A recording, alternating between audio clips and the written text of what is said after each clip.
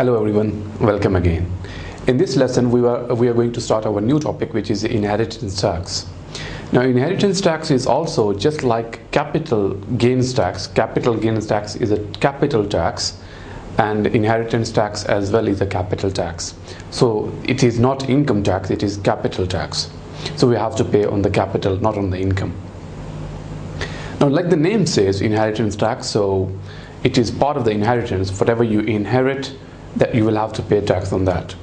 Please remember, as far as the inheritance tax is concerned, we will be calculating inheritance tax from the perspective of the donee, not the donor himself. Because I hope that you would appreciate the fact when someone is transferring, when someone is giving a gift of an asset or a land or whatever, they will be died, right? Because it is going to be inherited by the someone whom this gift is going to be made. Now say for example, Mr. A has gifted a piece of land to his son. So upon his death, upon the donor's death, donee will have to pay tax, because obviously when the donor will die, he won't be able to pay tax anyway, right? So that's why it is always calculated from the donee's point of view, right? So it is as the name says, it is inheritance tax. So it is paid on the inheritance. There are two types of transfers and two types of tax as well. Basically, you might have to pay tax during your lifetime, and you might have to pay tax on death as well. Now when you will have to pay tax, it means obviously a donee, and in most cases during lifetime tax as well, it is paid by the donee, because he will be the eventual owner of the gift anyway, right? So whenever you have gifted something, so donee will take that gift, and they will have to pay tax on that, because it will be considered as inheritance tax, right? Now gift could be made in two times. Two times mean that 2 point of time. So one gift can be made during lifetime, and another gift will be made on death. Now when it will be made on death, it will be part of the will. So whatever someone had written in the will, when they will die, so whatever was written in the will, the eventual owner will be the ones who are in the will, right? Now that person can make some lifetime gifts as well during his own lifetime, right? So there are two types of gifts. Now I've made a little table here on the board. Please make sure you note it down, or just wait for a while I fill it completely, then you can note it down, right? So in first of all, I said that time of transfer. So one is lifetime transfer, which gift which you make during your lifetime, and another one is on the death. Now when we talk about gift at death, there is only one gift at death, which is part of the will. So it will be on the death estate. So whatever deceased person has in his own estate, whatever he got in his estate, they will have to pay tax on that, right? Now that is a death estate, as it says here, type of transfer, it is death estate. On death there could be only one transfer, which is death estate. On death estate, do we have to pay any lifetime tax on death estate? Now think about it. It is death estate, so it is at the time of the death, so life is gone. So you won't have to pay any tax on death estate during the lifetime. So there won't be any lifetime tax on death estate. It is so obvious that it will be calculated on the death of the deceased person. So there won't be any lifetime tax, because it is the death time anyway. So lifetime is gone anyway, right? So there won't be any lifetime tax on death estate. However, there will be tax on the death estate on death, and that is death transfer. So you will have to pay tax on the death estate at the time of death, right? So that is a death transfer, and there is only one transfer on death, which is the death estate. Now if we talk about the lifetime transfers, and there are two types of transfers during lifetime. One is a gift from one individual to another individual. So Mr. A has transferred to Mr. B, or Mr. A has transferred a gift to his son, right? So it is a gift from one individual to another individual. Now it is called a pet. It is not a pet which you keep at home, obviously. It is potentially exempt transfer. Now it is potentially exempt transfer. So potentially exempt transfer basically is a gift from one individual to another individual. So it is from one human to another human. So we'll write it down. individual to individual. So from one individual to another individual, and it is our potentially exempt transfer. If you want to write it down full form, you can write it down potentially exempt transfer. Second one is a chargeable lifetime transfer, CLT. Now it is a gift from one person to a trust. So it is not from one person to another person. However, this one is from one person to another trust. Now why someone would transfer to a trust instead of an individual? Because they don't trust individuals. So that's why they are transferring to a trust. Now what is trust? Trust is a separate body, and there will be some people looking after the trust. So you will transfer an asset into the trust, and because you want to send this asset to your son, but your son is too young to be responsible of that asset, so you don't trust anyone else to take care of that asset until your son comes of the age so that he can be responsible. But so that that's why you are transferring it to a trust. So you will be transferring this asset to a trust, and trustees will be looking after that asset, and they will eventually transfer that asset to the beneficiary, who will be your son, upon your death. Right? So that is the way it works. So you will transfer to a trust. So if you transfer, if it is a transfer from a person to a trust, it is called a chargeable lifetime transfer. It is not potentially exempt transfer, it is chargeable lifetime transfer. So it is going to be from one individual and to a trust. So it is from individual to a trust, right? So potentially exempt transfer and chargeable lifetime transfer, there are two types of transfers during our lifetime. Now as far as a potentially exempt transfer is concerned, when you make a transfer from one individual to another individual, you don't have to pay any lifetime tax on that. No lifetime tax whatsoever on potentially exempt transfer. Now you won't have to pay any tax on death as well. It depends on that when have you transferred this asset. So if it is more than 7 years since you have transferred this asset on your death, so if it has been more than 7 years from the date of transfer to the death, then you won't have to pay any tax at all.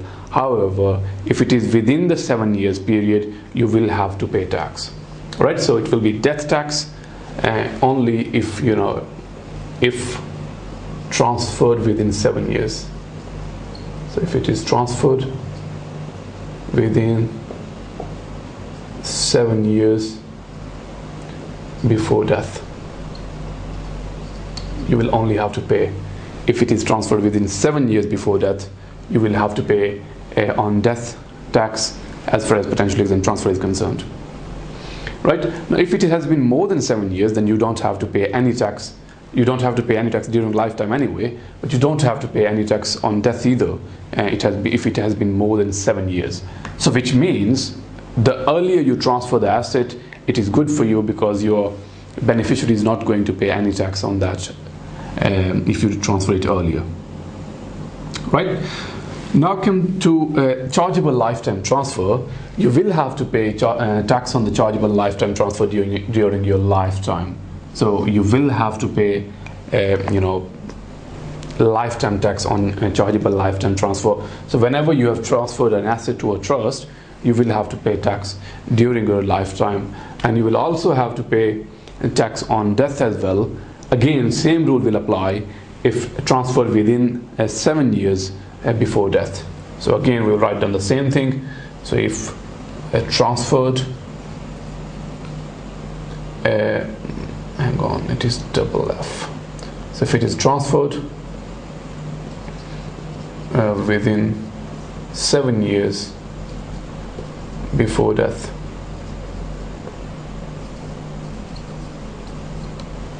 and if it has been more than 7 years since you have transferred the asset upon death, and so if there is a gap of more than 7 years, then you won't have to pay any chargeable lifetime transfer tax on inheritance tax on the chargeable lifetime transfer on death. So you don't have to pay any tax if it is more than 7 years.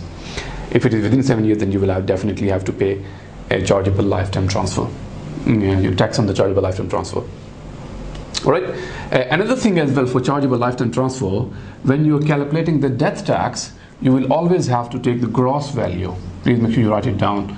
Gross value whenever you are calculating the death tax on chargeable lifetime transfer, you will always have to take the gross value. When I say gross value, what I mean is excuse me, I will have to take net price here. And during your lifetime on the chargeable lifetime transfer, you will take the net price, then you will calculate the tax on that. Now whatever tax you have paid here during your lifetime, tax plus the net amount is going to be gross value. So you will take the net amount and you have to calculate tax on that, lifetime tax. So you will take the net amount plus the tax which is on that, and that will be the amount which is called gross value. And on death you will have to pay tax on the gross value. But another thing is, you might be thinking that what about the tax which we have paid during our lifetime? Do we have to pay more tax on death? Because we have already paid some tax on the same asset during our lifetime, why are we paying again on death? So the answer to this question is that the tax which you have paid during your lifetime will be deducted here. So the net effect is going to be the balance, because whatever you have paid during your lifetime, it will be deducted from that total anyway. So there will be only one tax which will be deducted. All right. Now, if you want to note down this table, you can do so. I'm just going to share the screen with you so that we can read the notes together. Now, as you can see on your screen, page number 65 of your lecture notes, inheritance tax. Right, then it says all transfers of assets worldwide made by a person domiciled in the UK, whether during lifetime or on death, are within the charge to inheritance tax. A chargeable person for IHT purposes, IHT simply means inheritance tax, are individuals and trustees. There are two main chargeable occasions for individuals.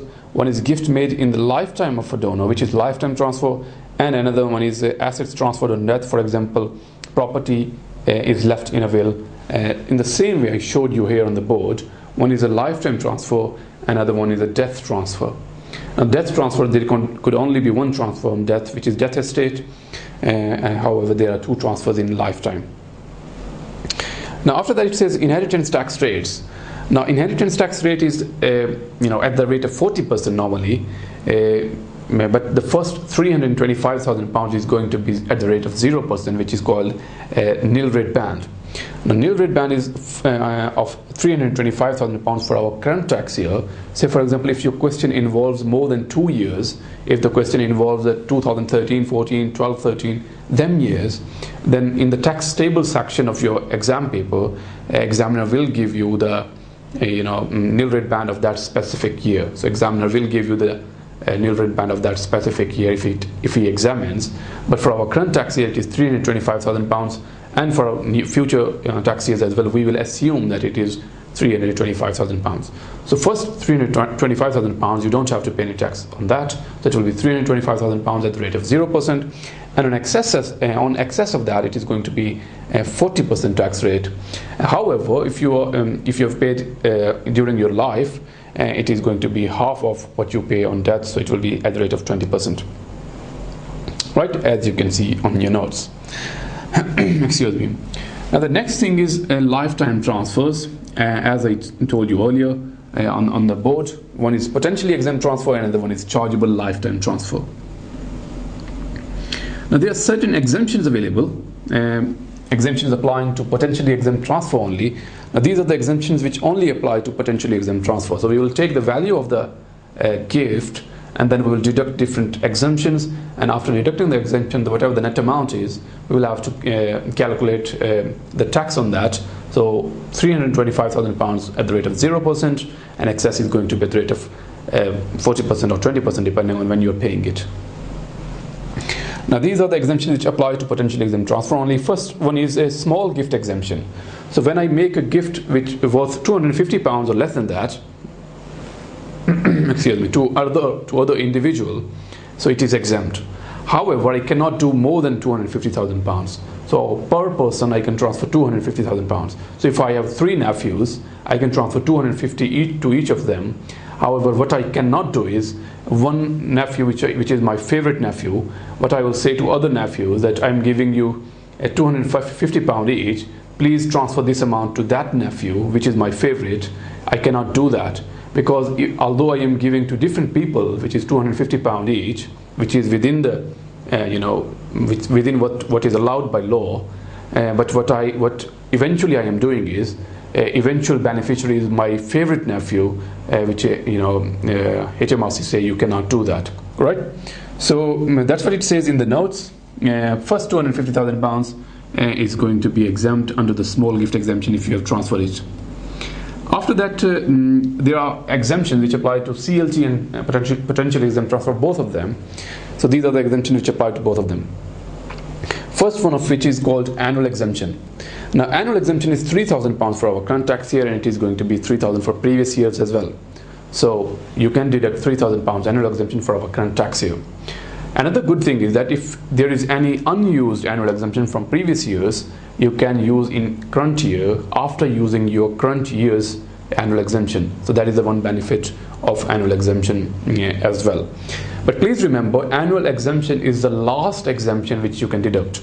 So first what you have to do is you will have to deduct all other exemptions, whichever there are in inheritance tax, deduct all of the other exemptions, and the last exemption is going to be our annual exemption. Right? So that was our annual exemption. Now, I'll just read the highlighted portion. There is one mistake here. I hope that you have already spotted it. So it says any unused portion of the annual exemption is carried forward for 1 year only. Only use it in the following year after that year's own annual exemption has been used. It's used. If there is any mistake in your notes, please make sure you rectify it. If there is no mistake in your notes, that's perfectly fine. So it's not sued, it is used. Right, normal expenditure out of income. So we are reading the exemption which apply to both chargeable lifetime transfer and potentially exempt transfer. So next one is on page 66, a normal expenditure out of income. So whatever you have paid out of your income and which does not harm your way of living, the way you are living, does not harm your way of living, it is going to be exempt from inheritance tax. Now please remember, it is a capital tax, it is not income tax. All right, as I told you earlier as well. So in the notes it says inheritance tax is a tax on transfer of capital, not income. So a transfer of value is going to be exempt if it is made as part of the normal expenditure of the transfer. Expenditure is made out of income instead of capital, so it is going to be exempt as well. And it leaves the transfer with sufficient income to maintain his usual standard of living, so it will also be exempt. Now if there is any regular payment, if you are paying any regular payment out of your pocket, like children's school fee, that is going to be exempt as well. After that it says gifts on occasion of marriage. Now depend on who is giving the gift. So for your parents, so from either of the wedding parties, either the bride or the groom, if the parent is of the bride or the groom, they can pay £5,000, it is going to be exempt. And for remote ancestors, say for example grandparent, it is going to be half of that, and £1,000 is for all other people, as you can see in your notes. And after that it says exemption applies to, and these are the exemptions which apply to death estate as well, on top of potential exempt transfer and CLTs. So these exemptions apply to all of the transfers. First one of which is gift between spouses. So if you made a gift to your spouse, to your wife, or she made any gift to you, it is going to be exempt for inheritance tax purposes, assuming that donee is living in the UK and he is domiciled in the UK. Right? Now if the donee is not domiciled in the UK, if a transferor is domiciled in the UK but the transferee is not domiciled in the UK, then what will happen is that up to £325,000 is going to be exempt, and the rest of the amount, excess amount, is going to be potentially exempt transfer. Now this £325,000, please do not confuse it with the nil rate band. It is something else. Now nil rate band is something else, whereas this £325,000 exemption for spouses, it is something else. So it is on top of what you get for nil rate band. And another thing as well, like I mentioned on the on the board as well, that there are two different nil rate bands. So during your lifetime, you will get another nil rate band, and on death you will get a separate nil rate band. So there are two different nil rate bands. First one you will get during your lifetime, and another one you will get on death. I've mentioned on top of that as well. Right? Now, if you want to rewind the video, you can see because it is in the small portion anyway, on the corner of the video, because I've already shared the screen. So if you want to rewind the video, you can check that calculated using nil rate band during lifetime, and on this one calculated using nil rate band at death. So there are two different nil rate bands available to you.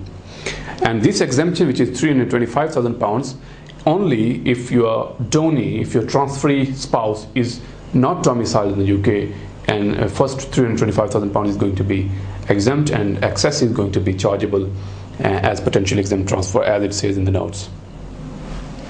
Now this is a first party, which is, if I transfer to this party, it is going to be exempt. Which is first party? Spouse.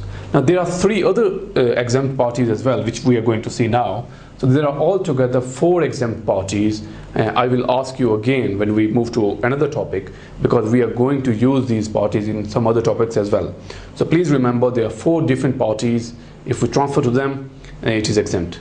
One party is spouse. So the next one are transfer to UK charities are exempt from from inheritance tax.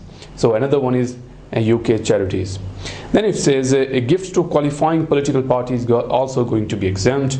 And what is qualifying political party? It says beneath that that at least has 2 members in House of Commons, or one member and who has secured 150,000 votes in the last general election. And after that, so there are another 2 parties. So one is spouse, another one is UK charity, then the third one is qualifying qualifying political party. And then the last one is going to be for national purposes. So if you transfer to any of these parties, it is going to be exempt. So there are altogether 4 different parties. So when you transfer to them, it is going to be exempt. Right? On next page, if you move to page number 67, it says lifetime tax on lifetime transfers. So how to calculate the tax on during your lifetime? One is potentially exempt transfer, and another one is chargeable lifetime transfer. Now, same thing which I have told you on the board. So we will just be looking at some additional things as well. So as I showed you on the board, potentially exempt transfer from a gift from one individual to another individual, you don't have to pay any tax during your lifetime. You don't have to pay any tax on death as well. It depends on that if it is more than 7 years. If it is within 7 years, then you will have to pay death tax. Now, as it says in the notes as well, same thing. If transferee trust pays the tax. Now there are 2 different things. This thing is a little different. So it depends on who is paying the tax. If transferee is paying the tax, excuse me, if transferee is paying the tax, then the tax rate is going to be different, and 20% basically. And if the transferor who is transferring the asset, if he says that I will pay the tax, then the tax rate is going to be 25%. Anyway, how to calculate the tax? First of all, it says on top of that, it says there is no lifetime tax on potentially exempt transfer. There is only death tax on pet if donor dies within the 7 years of making the gift, right? And then after that, it says lifetime tax on CLT. If transferee pays the tax, when a CLT is made and the transferee pays the lifetime tax, follow these steps to work out the lifetime inheritance tax on it, right? So we'll have to follow these steps. The first step is look back 7 years from the date of transfer to see if any other CLTs have been made, and calculate how much of the nil rate band is used while how much is remaining. Now we'll take the date of the transfer, because in the question you will see many different transfers being made at many different dates.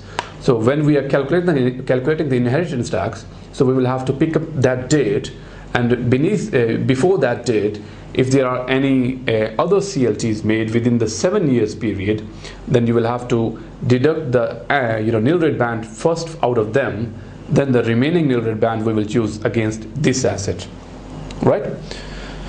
Right then, so that's what it says. We'll read again step 1. So look back 7 years from the date of transfer to see if any other CLTs have been made and calculate how much of the nil rate band is used while how much is remaining. And after that it says any part of the CLT covered by the nil rate band is going to be at the rate of 0%, and on top of that is going to be 20%. Remember that death tax was at the excuse me, death tax rate was at the rate of 40%, and I told you that a lifetime tax is half of that, which is going to be 20%. So that's what it says here. Lifetime tax is going to be 20%, assuming that transferees will pay the tax. Right?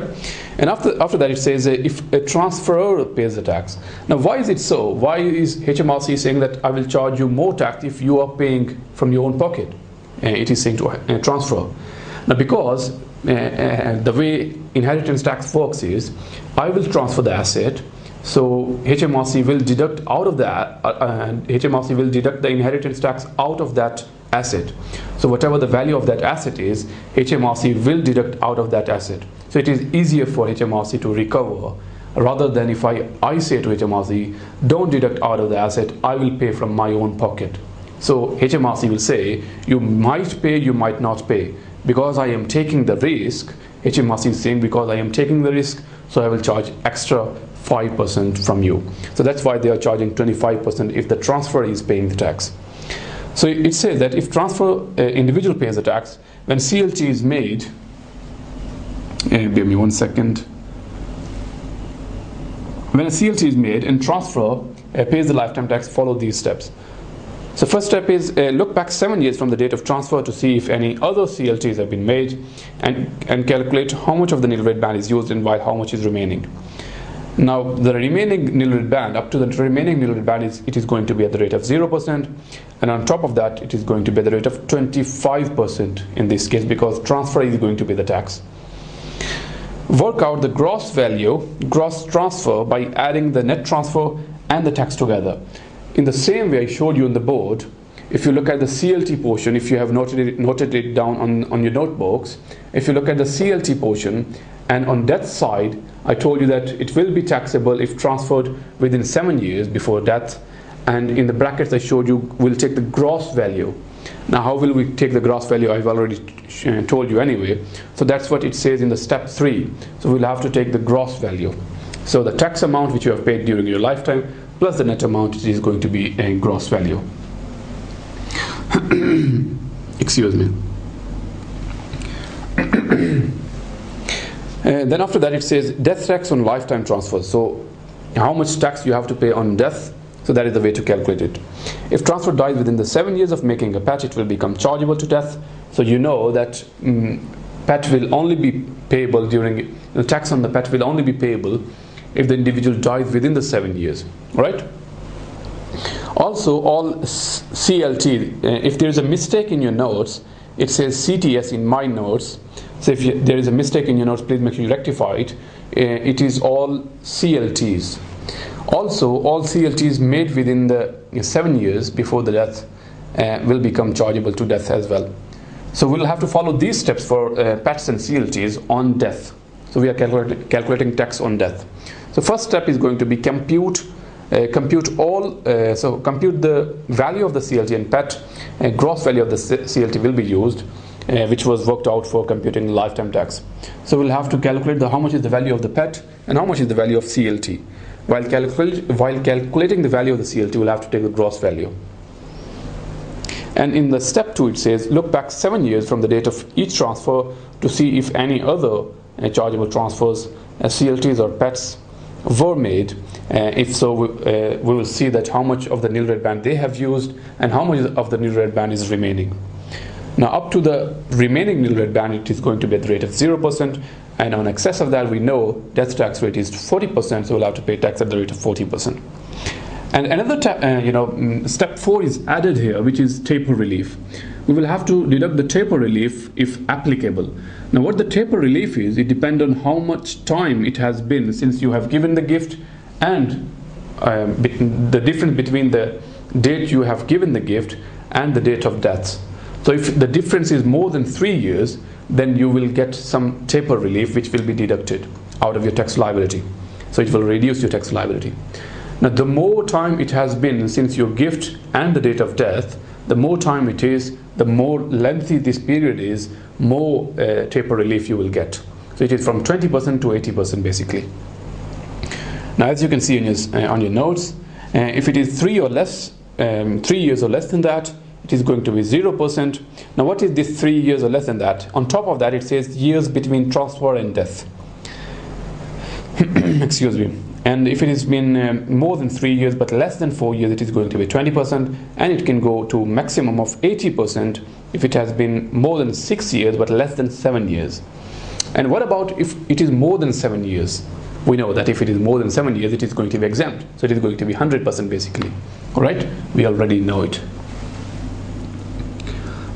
Excuse me. And on step number 5, it says deduct any lifetime tax paid, and we know that lifetime tax is only payable for CLTs. There won't be any lifetime tax for pets anyway, so we'll have to deduct the lifetime tax which we have paid for chargeable lifetime transfers.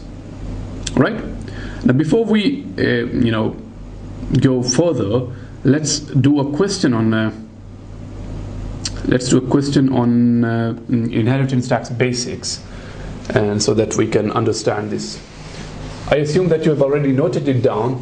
If you haven't, please make sure you rewind the video and note these things down, because I'm now erasing it because I have to do the question on the board. If you come to BPP exam kit, question number 4. Now, this is not actually question number 4. If you go to end of the exam kit, BPP exam kit, there are few marks given to you, few marks. Now, if you open first mark number 1, question number 4, please. Mark 1, question number 4, please, of the BPP exam kit. It is past exam paper, and it was examined in June 2011. Right, so we will read the questions together first, and then we will do it on the board. We will do just a small portion of that. So if you look at the part A of this requirement, it says set out together with supporting calculation the inheritance tax and capital gains tax implications of the transfer of the UK property to the trust and dates on which any tax will be payable. Now, we'll leave the date portion because we don't know about the dates yet. We haven't covered it yet. And so we'll leave the date portion. So when we finish inheritance tax, excuse me, then you can come to this portion and complete this question. So, inheritance tax on the transfer of UK property to a trust. So let's see where it is. Here it is. Transfer of UK property to a discretionary trust. So when it is transferred from a person to a trust, what is it? Is it a pet?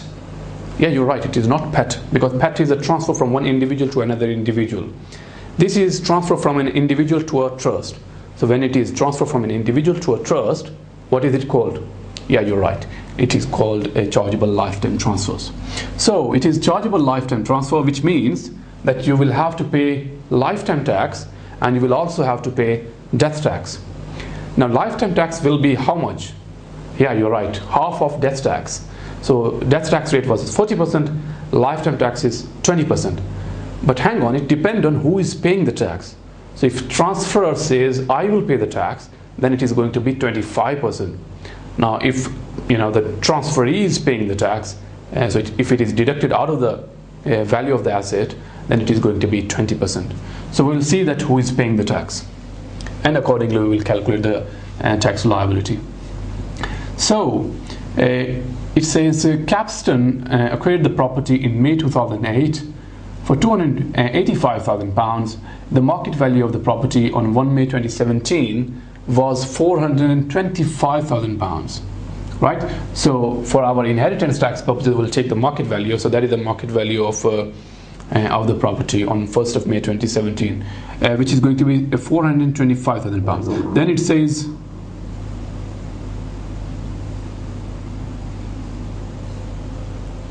so market value of the property on 1st of May 2017 was £425,000.